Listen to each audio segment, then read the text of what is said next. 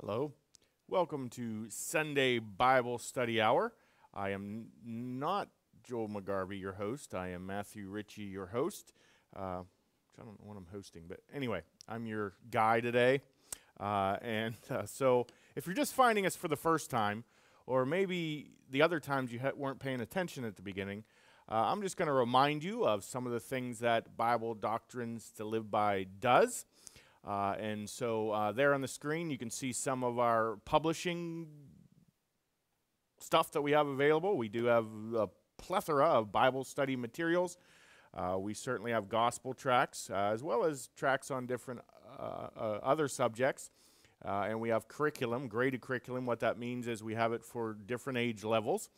And so there's that available for your churches, for your Bible study groups, and yes, for personal growth.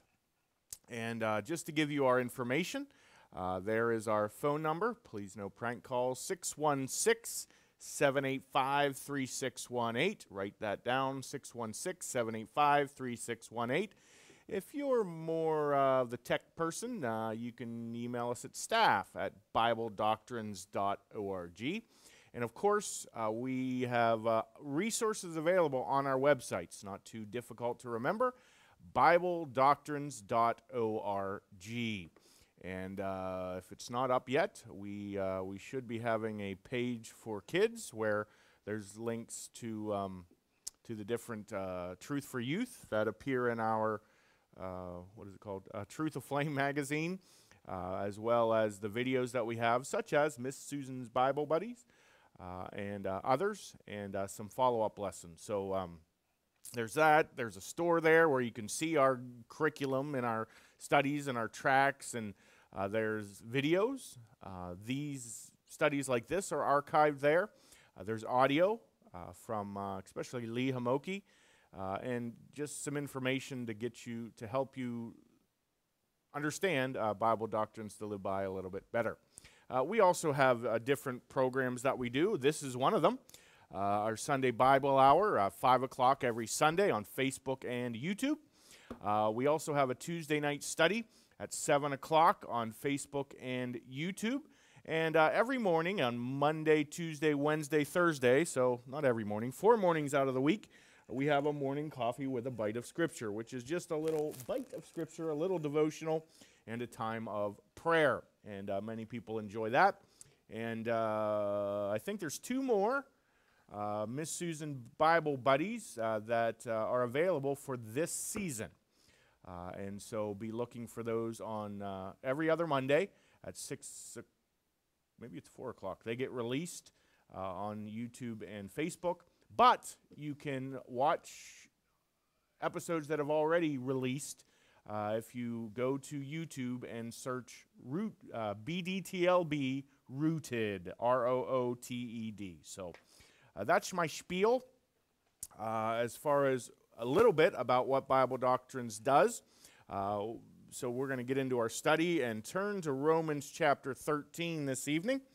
And of course, some of the other things that we do are usually Joel McGarvey is sitting behind the desk on Sunday evenings, but he is at a conference this week, and so we do travel for conferences. And pretty soon, the summer ministry will be starting, if summer ever arrives, or summer weather anyway.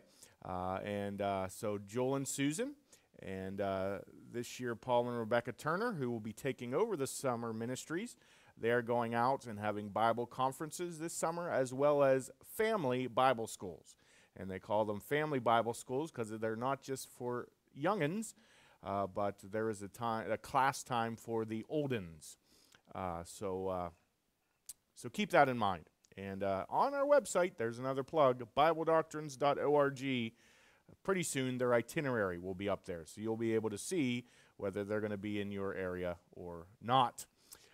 So Romans chapter 13, we're going to spend some time there this evening.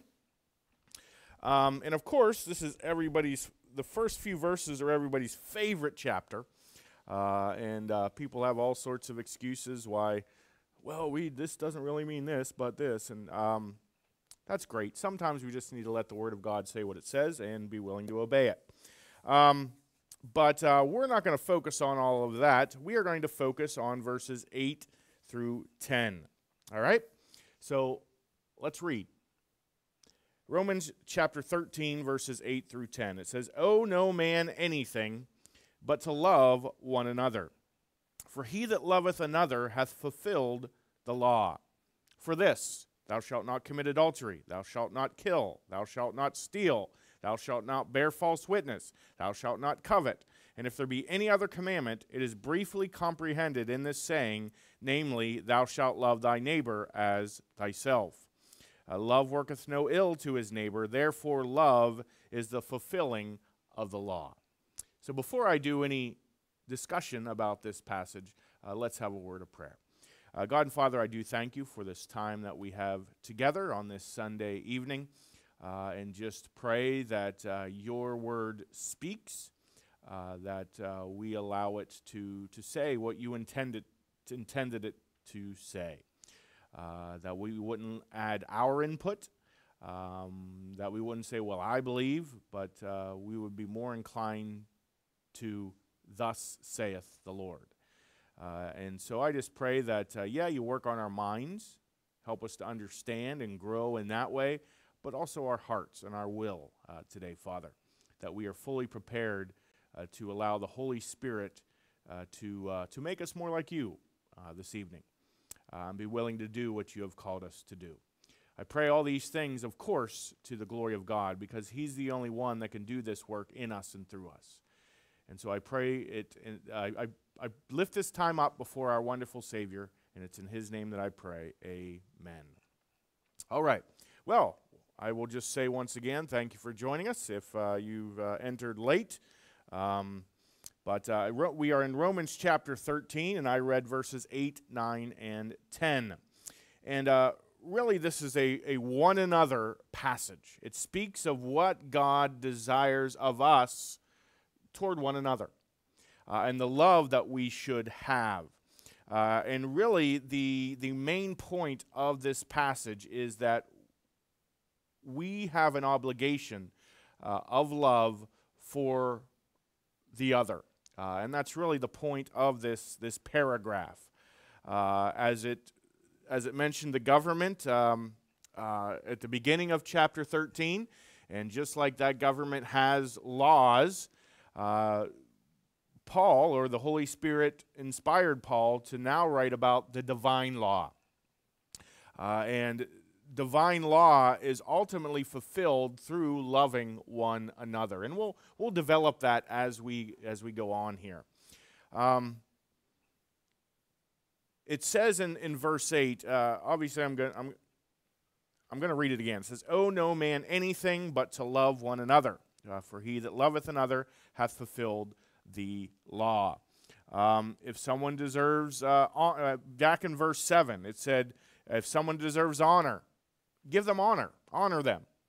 If it said, if you owe tax, pay the tax. And then he presents an imperative, which is a command, do this, with a negative. So he had the positives. If you do this, do this. If you do this, do this. Or if you owe this, do this. And then there's a negative in verse 8 where he says, don't. He says, stop owing to anyone even one thing. And here's what that means. Pay your debts. It's that simple. If you are indebted to someone or some corporation, get out of that debt. Pay what is owed. And I've heard people use this verse to say, don't take out a loan, don't take out a mortgage, don't borrow milk from your neighbor, or what, I don't know, but that's not the point of this. What it is telling us is to repay any debts that we have promptly and in accordance with the terms of the contract. So if you agreed to take out a certain amount, pay that according to the schedule. If you borrowed milk from your neighbor, I remember those days. You'd knock on the door. Yes, could I borrow a cup of sugar? Grandma's making pancakes or whatever. And the expectation was you would give her a cup of sugar back. Do so. And it really talks about debt and paying debt promptly. And there's ties to this in the Mosaic Law as well. You borrow a coat to give it back, and all of these things. But that's what the Lord desires, that people not have to chase after us to get what is owed to them. There is one thing that others are owed there. Or there is one thing that it mentions is owed to others, and that is to love one another. So in other words, don't owe anyone anything except love. And really, Origen, he explained it this way. Let the only debt that is unpaid be that of love, a debt which you should always be attempting to discharge in full, but will never succeed in discharging. And I like the way he said that, because if you took out a loan for $10, why you do that, I don't know, but if you did that, that's what you owe plus the interest that you agreed upon. That's the amount. And once that amount is paid, it's done. It's over with. All right?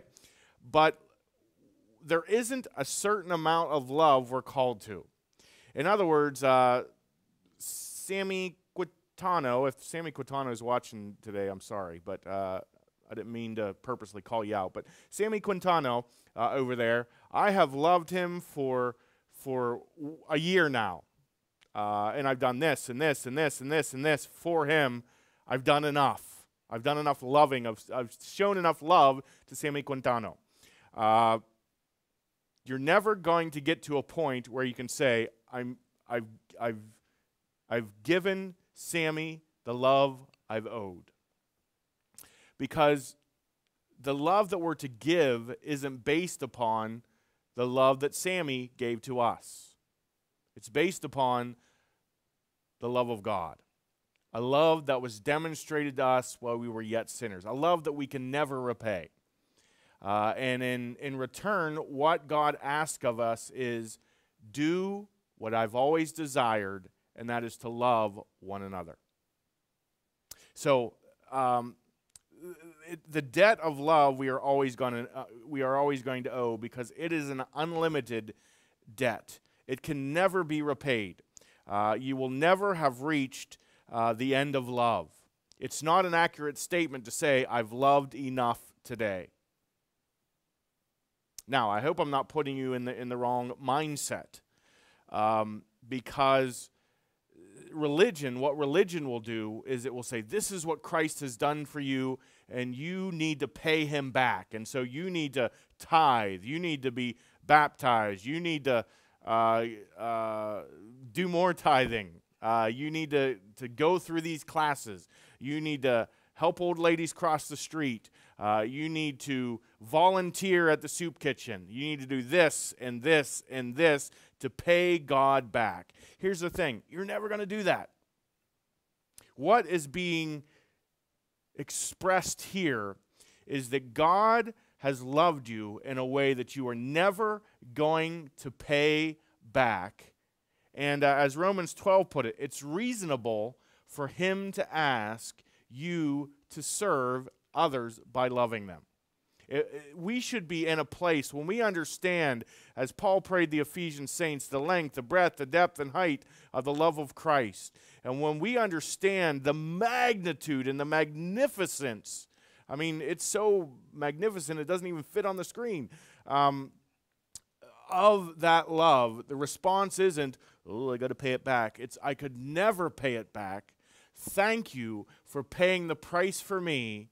And in return, out of gratefulness, I'm going to take that divine love, the love of God that's shed abroad in our hearts by the Holy Spirit, as Romans 5 tells us, and I am going to reach out in love for others, toward others. It says here in verse 8, love one another. Now, certainly, this has in the ultimate view, in the direct view, would be the believer, those who are members of the church, the body of Christ. But it's not limited to that. All right, doesn't mean that if they don't go to your church, you don't have to love them. But that's the ultimate view here, and I point that out because sometimes we don't act in love toward one another within the church. We would rather argue over what plants we are going to have. I want geraniums. No, I want a Venus flytrap. You know, those types of things, rather than love. But just because the focus and really the context is the church, the one another, doesn't mean that we shouldn't love those outside of the church. However, we should love even if it's not returned.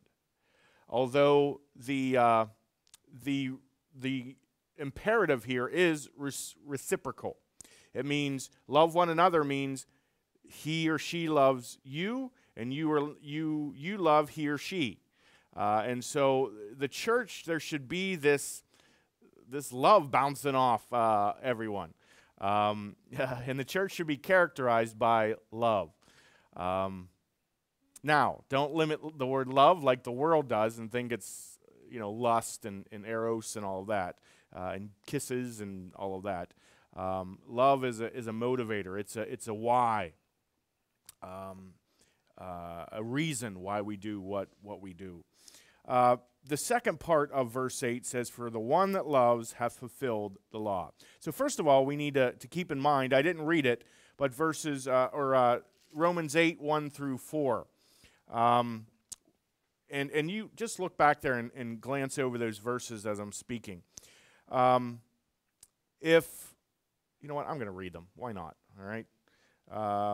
Romans 8, 1 says, "Therefore, okay, let me read it the correct way. There is therefore now no condemnation to them which are in Christ Jesus, who walk not after the flesh, but after the Spirit." All right? Romans 8, 2. "For the law of the Spirit of life in Christ Jesus hath made me free from the law of sin and death. For what the law could not do, in that it was weak through the flesh, God, sending his own Son in the likeness of sinful flesh, and for sin, condemned sin in the flesh, so that the righteousness of God might be fulfilled in us, who walk not after the flesh, but after the Spirit." Man, this is another sermon. So I have to rein myself in, narrow myself in, and say, don't go off on another sermon. You're already doing a sermon. But in Romans chapter 8, what a vast amount of information regarding the reality of who we are in the Lord Jesus Christ. First of all, Romans 6 has already told us, and in Romans 7, that we are not to live according to the flesh any longer. We are not to let sin boss us around any longer, because we have the Holy Spirit, and we are free from the law of sin and death.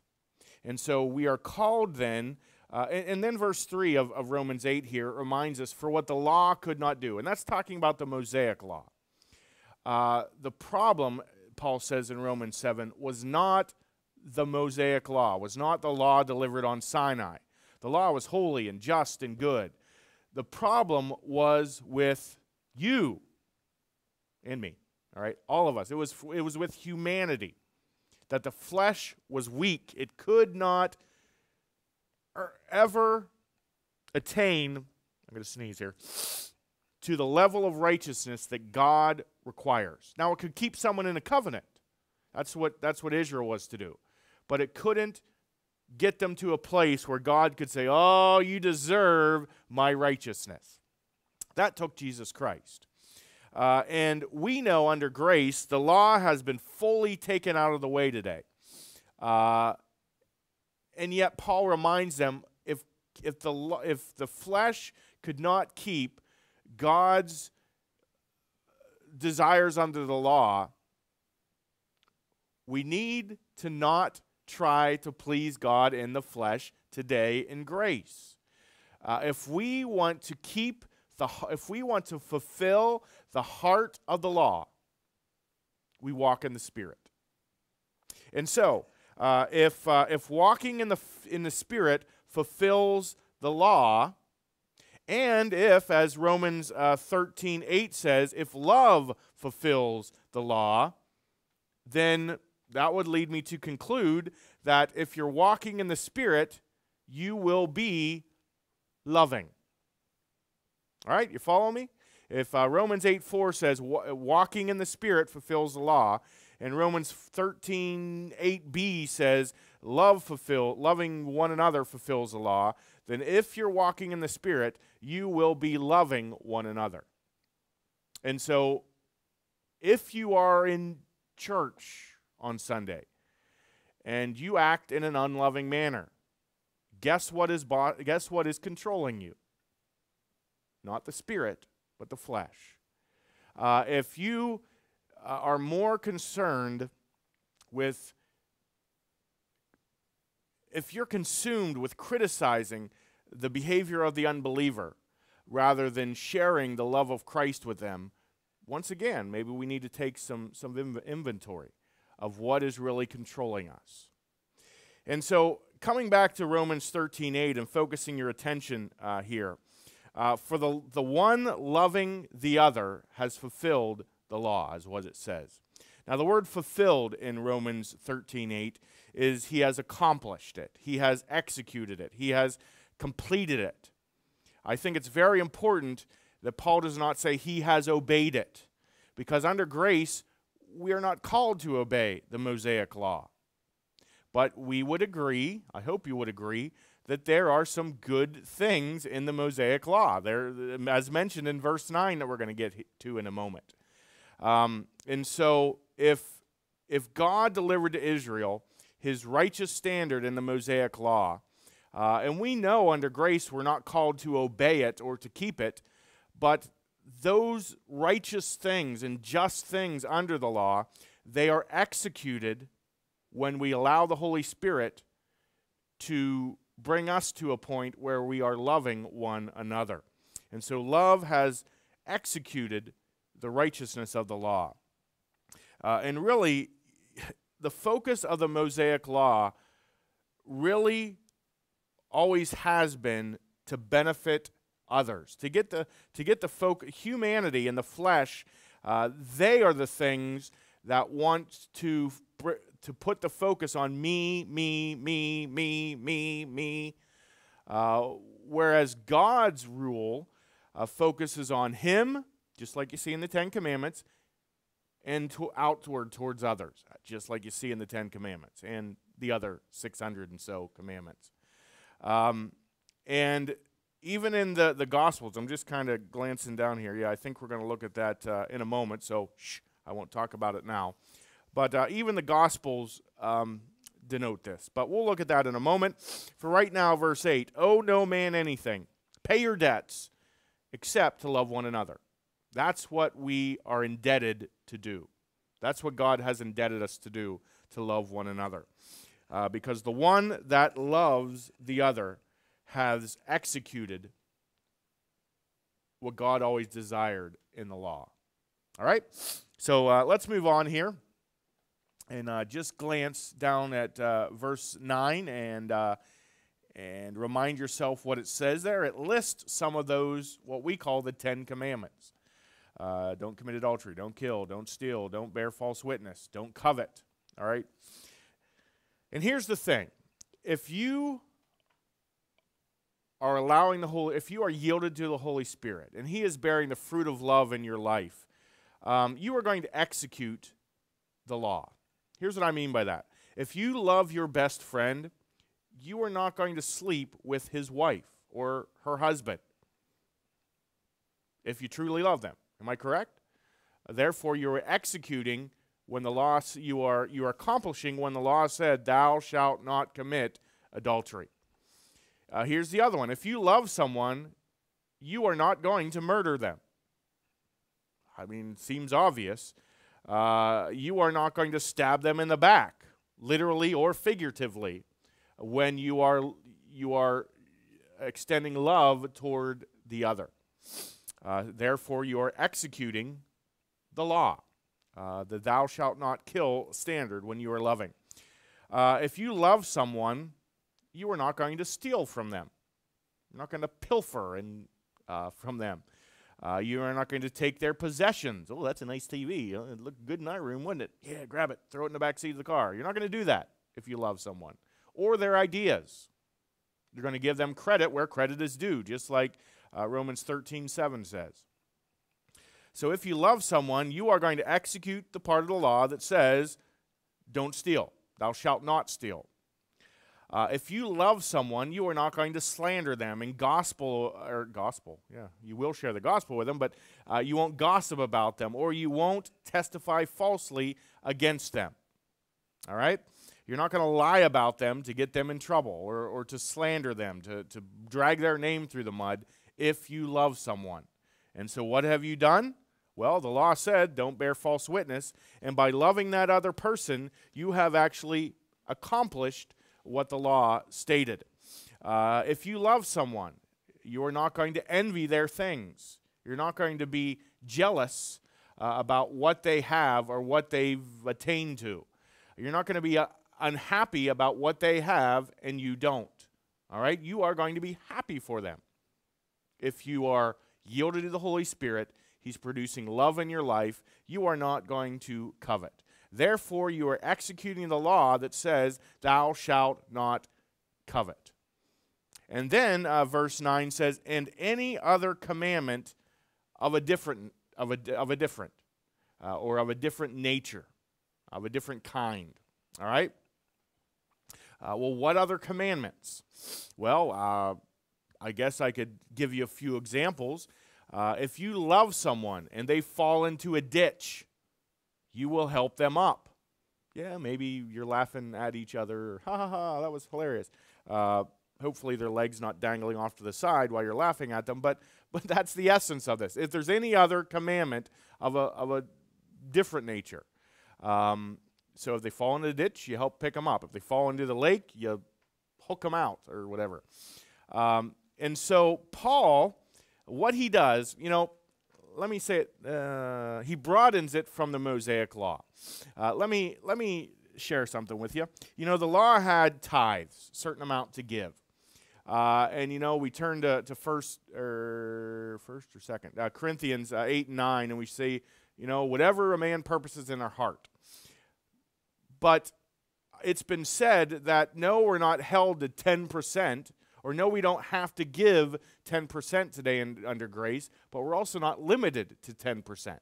And so grace has broadened this up, not just to say you don't have to do A, B, and C anymore, but also to perhaps say you can do A, B, and C and beyond. You're not limited to just A, B, and C.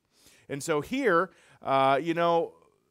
it's not just, what Paul does is he says, you're not just limited to adultery, killing, stealing, bearing false witness, and coveting. It actually, you now can do beyond that. You can do much more than that. He opens it up to culturally accepted laws, as we'll see or we're not going to see, but as you can see in Romans chapter 15. Because the rule is not, what can I get away with? It is, how can I love that person enough to help them and put them first? Because I want to see them grow in the Lord. Not, my rights. No, it's all about that person growing in the Lord. And so, I'll tell you, God is wise, and I love the way Romans is laid out here. Anyway, that's a story for another day. So, he lists some things from the Mosaic law, and he broadens it. If anything else that falls under this category, or perhaps doesn't, it's still, we're called to love one another. So, I guess it takes away the excuse that I would do this for them, but it doesn't fall under not committing adultery and not killing and not firing false witness. No, love. That's what we're called to towards one another. He says, at least in the King James, verse 9, briefly comprehended, or it is summarized in this saying. It is summarized by this word. Okay? And the way to summarize it is, thou shalt love thy neighbor as thyself. You know, these words, or this summary, is also found in the Old Testament. In Leviticus 19:18, it says this, thou shalt not avenge, nor bear any grudge against the children of thy people, but thou shalt love thy neighbor as thyself. I am the Lord. See? That whole thou shalt love thy neighbor as thyself, it wasn't just a New Testament thing. It wasn't just a kingdom gospel thing. Paul states it. The Mosaic Law stated it. Now, while in Leviticus, as we rightly divide the word of truth, we recognize it talks about the neighbor, thou shalt love thy neighbor. That was the fellow Jew. That was who their neighbors were. But there's no limitation here in Romans. All right? Although the focus is on the church, the body of Christ, it's not limited to that. Deuteronomy 6:5, which is also in the Old Testament. It says this, and thou shalt love the Lord thy God with all thy heart, with all thy soul, with all thy might. Love is not just a New Testament concept. It was a desire under the law. Love was something that those teaching the Old Testament as Jesus was on earth, they missed that. They missed that it was less about checking off the checklist than it was having a new heart, having the proper motivation, to understanding that, like I already mentioned, if you truly love that person, you're not going to kill them, all right? Love would take care of that. So love is not just a New Testament concept, because the heart of the Mosaic Law always was love. Turn to, very quickly, Matthew chapter 22. There's several verses I'm going to read here. We're going to come back to Romans 13, so keep a marker there, a bookmark. But turn to Matthew chapter 22 for a moment. Matthew chapter 22. You there yet? You there yet? I'm going to be like my kids. Are we there yet? Are we there yet? Are you there yet? Are you there yet? Are you there yet? Romans chapter 22. I'm there. I'm going to read verses 34 through 40. You ready? You ready? You there yet? All right, Romans chapter 22, verse 34. But when the Pharisees had heard that he had put the Sadducees to silence, I love that. The Sadducees came to him, tried to trip him up, and Jesus gave them the perfect answer, and they were like, They didn't have any response. When the Pharisees heard that, they thought, well, they couldn't do it, but we can. So they gathered themselves together. Verse 35, one of them, which was a lawyer, so he was very proficient in the Mosaic Law, he asked Jesus a question, testing him. And he said, Master, I'm going to get him, guys. I'm going to get him. Master, which is the greatest commandment in the law? And Jesus said unto him, thou shalt love the Lord thy God with all thy heart, with all thy soul, with all thy might. And that's the first and greatest commandment. And the second is similar to it, that thou shalt love thy neighbor as thyself. On these two commandments hang all the law and the prophets. And so everything that the Mosaic Law said, everything the prophetical scripture said, they hung on those two truths. Love the Lord thy God with all thy heart, with all thy mind, with all thy soul, and thou shalt love thy neighbor as thyself. They all hang on that. And then Jesus had a question for them. But in verse 46, no man was able to answer them. So the Sadducees left like, the Pharisees were left like, all right. So Jesus is still undefeated when it comes to difficult questions. But focusing in on Matthew chapter 22 and Jesus' response, the heart of the law always was, and again, it's not a New Testament concept.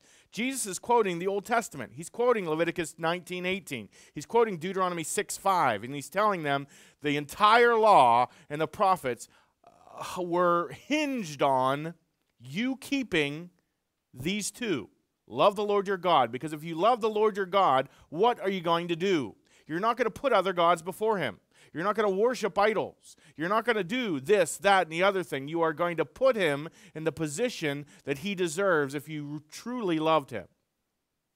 And it's the same thing with the neighbors. If you truly loved your neighbor, you are going to have their benefit in mind. You're not going to covet. You're not going to do all those things that I mentioned because you love. And Paul refers back to this horizontal, if you understand that, or transdispensational, if you understand that, or something that was always at the center of all of God's plans, and that is that everything be done in a spirit and with a heart of love. If Cain would have truly loved God, he would have brought the appropriate sacrifice.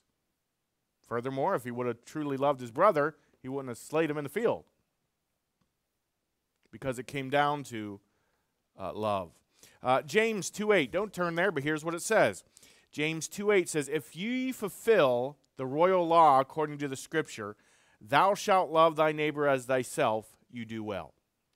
So even post-cross, those kingdom apostles are pointing people back to that statement. If you love your neighbor as yourself, you're doing just fine. Because why? Because it all boils down to that.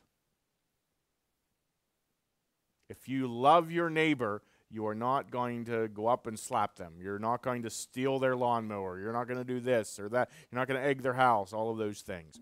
But I'm back in Romans chapter 13.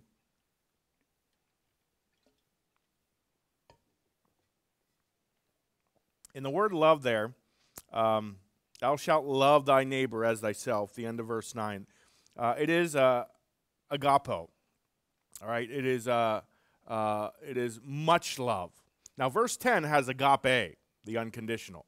But agapeo, I guess is how you say, agapeo, which is much love.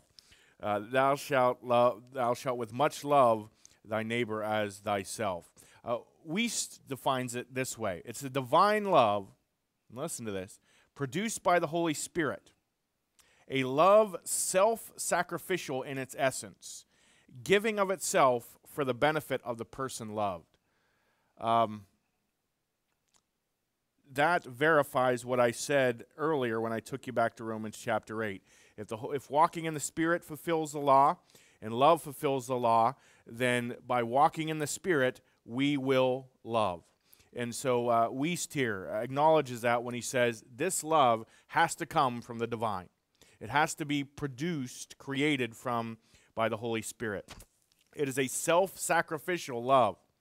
It is not saying, what am I going to get out of this? Or if I have time, I'll do this. It's, I am all about your betterment, the other's betterment. And for that person's benefit.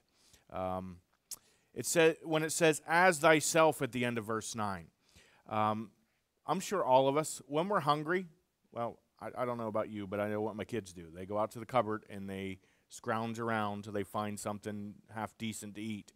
And we tend to not think much about it. What I'm saying is we tend to make sure we have food, we have shelter, we pamper ourselves sometimes. And it's very convicting when we stop for a moment and consider, do we love others as much as we care for ourselves? Or do we only love them how we think they should be loved?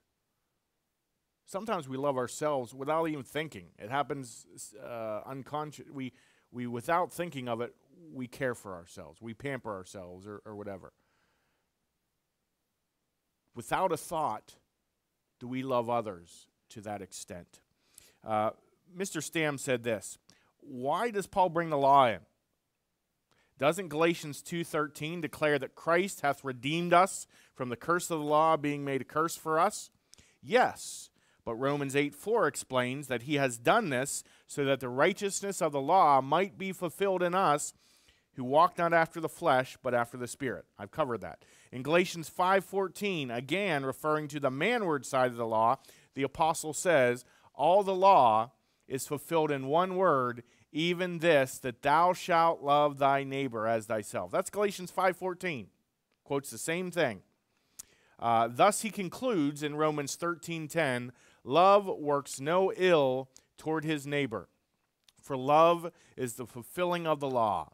While not under the covenant of the law, then, the believer under grace may nevertheless fulfill all the statutes of the law regarding man's behavior to his neighbor by simply letting the love of God motivate him. I'm pausing to let that sink in. You know, the specific commandments here in verse 9 that are listed show the quality of love that is meant to be. It gives some examples to this extent, to this extent, to this extent, to this extent.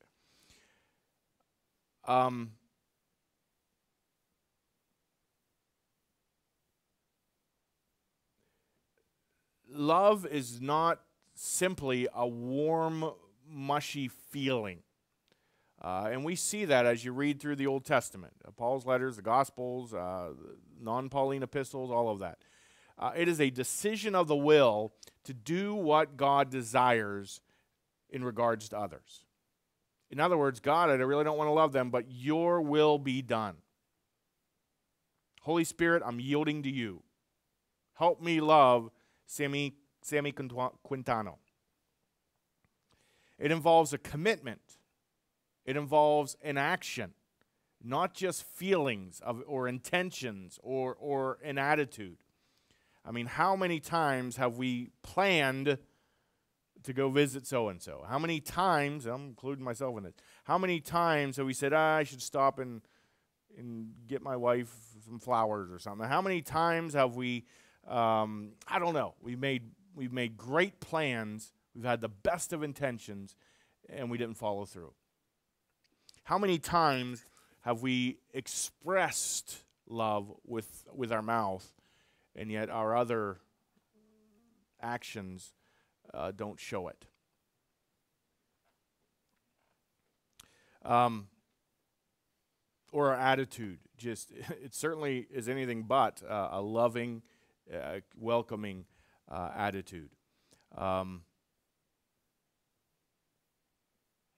And so while the Mosaic Law was kind of a concrete example of what love was, that it doesn't do harm to your neighbor in this way, or in this way, or in this way, or in this way. I already mentioned that Paul expanded it beyond that, because it's not just making sure you don't do this, this, this, and this.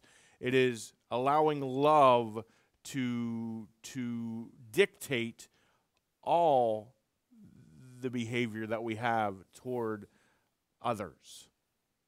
Not just the way we feel about them, but the way we act and react toward them.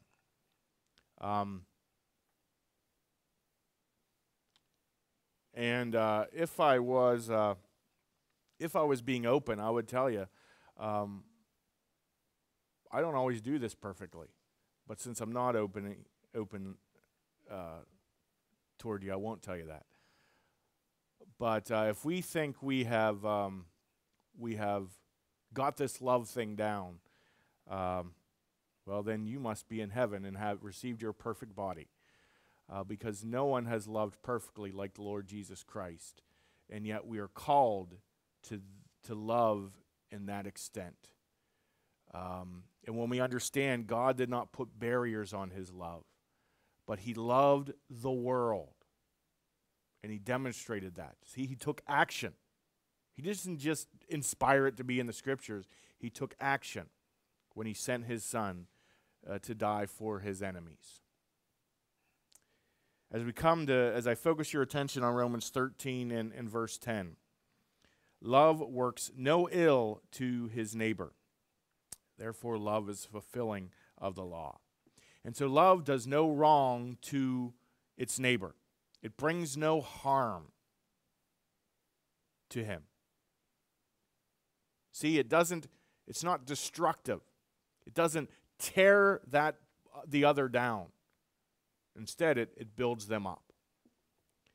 The word fulfilling is the same word, where do we have it? Back in verse 8, I believe. It's the same word. It means completion or repletion. It is, but here, it is the love is the fulfilling of the law. It's not ending. It's filling it up. Love is the perfect expression and fulfillment of what the law aims at, what it points people to, and it's the perfect expression and fulfillment of what God desires of people. We've kind of come full circle here in that if you love one another, you will not adulterate, steal, lie, cheat, etc. But we haven't perfected love until we've loved like God loved us. I think of 1 Corinthians 13. Charity never fails. And of the things that remain, love, hope, and charity, the greatest is charity. That's because, and I tell people this, faith, hope, and charity. Faith will one day be before us. Right now we have faith in Jesus Christ. He's not here. We have to trust him. But one day we'll be face to face. Hope will be one day realized. In other words, what we are guaranteed and look forward to and long for now today, we will one day have it in our direct possession. But charity is eternal. It's forever. And someday we are going to love like God has called us to love now.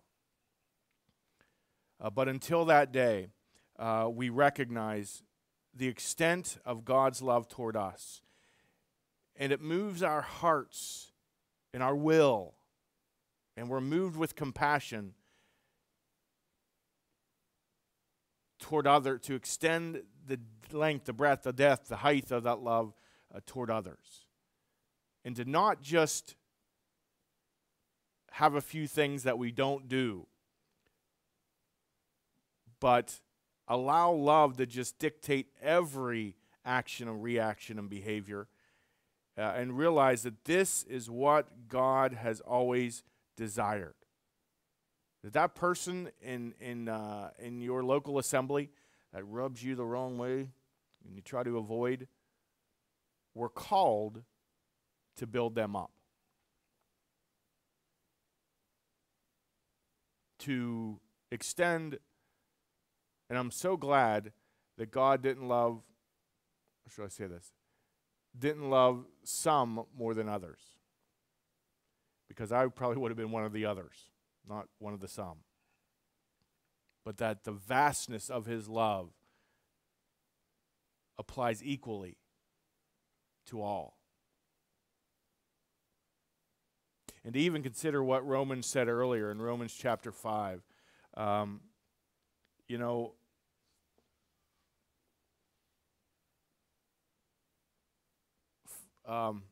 the King James says, for scarcely, for a righteous man will one die. Someone who is upright, good, good's next, but who's upright, it's still, you don't have a whole line of volunteers saying, I'll take his place. It says, perhaps for a good man, some would entertain the idea of dying. But that's not what God did. It's not what Christ did. He didn't say, yep, I'm going to die for the righteous. I'm going to die for the good. Because Romans 3 already told us there is none righteous. There is none good. He died for sinners. And that is the extent of God's love toward us. And I'll end tonight by asking you and myself, what is the extent of your love toward others. Let's pray. God and Father, thank you for this reminder. Sometimes the second half of Paul's books we don't spend as much time in because they are so convicting.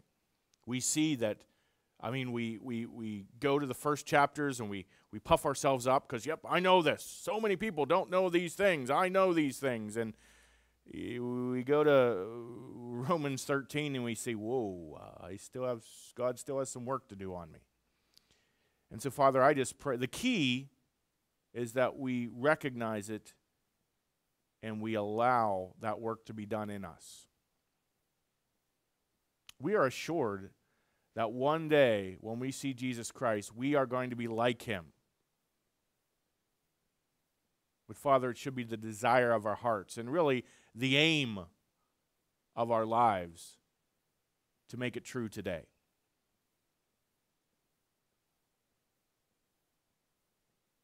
Father, may we recognize and realize the love that we've been called to. And whether it's myself, whether it's the folks watching, that you would be pleased that you have found us loving one another. And Father, the key is to allow that Holy Spirit to do the perfect work that only he can do. So thank you for this time in the book of Romans. I just pray that these were your words and not mine this evening. Thank you for this opportunity to serve you. In the name of the Savior I serve, Jesus Christ. Amen. All right, well, I am going to give you a reminder. All right. If you would like to help us with these broadcasts and with our ministries, I did not give you our address before, but there it is now. Bible Doctrines to Live By, that's who we are.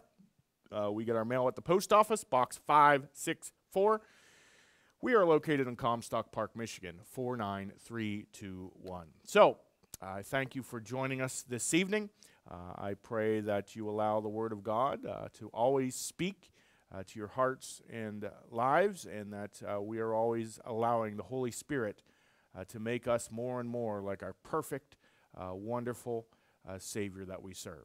So, thank you for joining us, and don't forget tomorrow morning at 9:30 you can find the Bible Doctrines to Live By Facebook page and spend some time with us in the Scriptures and in prayer. So, thank you for the opportunity. Thanks for sticking with me, and we have a great God and Savior. So, thanks.